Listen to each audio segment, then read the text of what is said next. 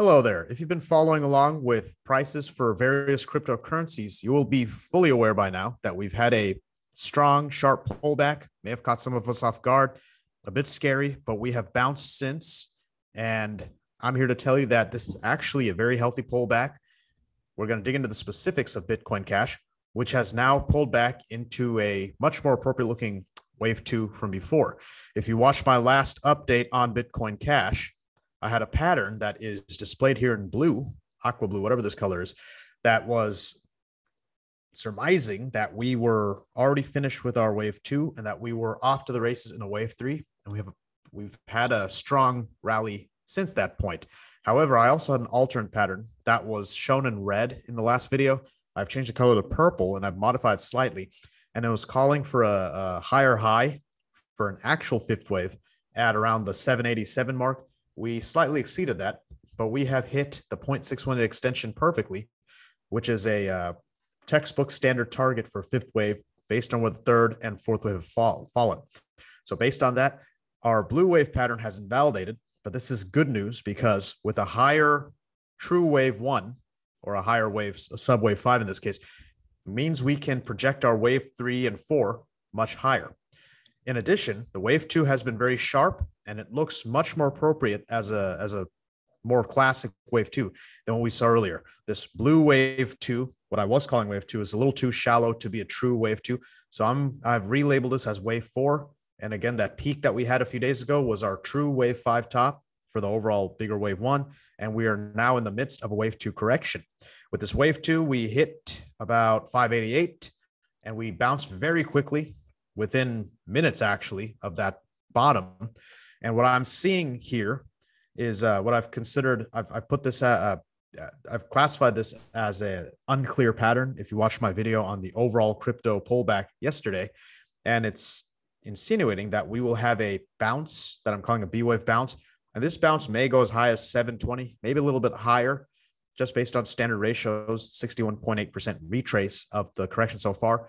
And then our C wave could fall anywhere from 586 to 555 to 504, maybe even lower than that.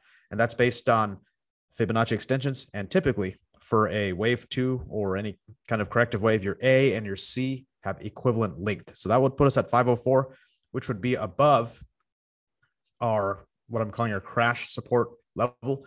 So the 61.8% retrace is typically kind of the yellow lights flashing, which I typically go over. When you see the red support line, it's usually here. In this case, I think we can healthily pull back below that line. And as long as we don't go back down below 484, we're healthy. That's a 78.6 or 76.4% retrace. Typically, if we go below that, that's a very bad sign for the rally. But right now, we're not seeing anything like that. So once again, I'm expecting a bounce into the 720 region and then possibly a slightly deeper pullback to complete our wave two in a sharp wave C. After that point, assuming that we hold and assuming that we get to about the 544 level, that would be a great time to buy. That would be a true wave two, and we would have our wave three project out to 1121 to 1220, right in that range. After fourth wave consolidation, we are looking at 1281 to 1380 as our fifth wave top. When we look at the bigger picture, everything is still looking good. You can actually see yesterday's crash on this one-day chart, just a steep red bar that goes all the way down. And of course, we are still in the middle of that correction, but nothing particularly alarming yet. We've had a good MACD reset. Provided that all this holds together, as I mentioned, our fifth wave top should be somewhere between 1281 and 1379. For the larger wave one, and that does fall right in the range that we would like to see. That'd be very bullish for our larger overall patterns.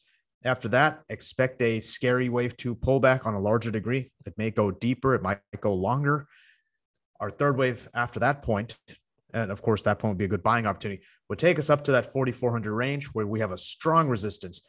I would not expect us to get through that on the first try. Before we get to that point though, we do have a lot of resistances to clear. Again, 1307, 1743, may hit our heads on those, bounce back a few times. Ultimately, our pattern could still get us over 10,000, still have strong confluence at 11,274. That would be where our, was that 17, 18 X return, something like that could come from. I would like to point out, however, that we still have this red pattern. Not sure if I had this on the chart last time or not, but almost all the cryptos have an alternate pattern in which our larger pullback that started in May is not yet complete, and that we've been in a B wave bounce ever since. Bitcoin Cash is one of those cryptos that does lend us a little bit more likelihood of seeing this red pattern unfold, just because we could interpret this double bottom as an A, B, and a C wave impulse, which would indicate that we may have a lower low coming.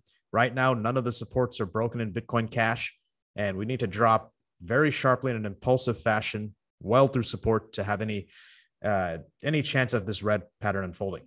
So other than that, again, bullish, healthy correction, good time to buy. Be keeping an eye on this as well as many other cryptos. So till next time, thank you for watching and happy trading.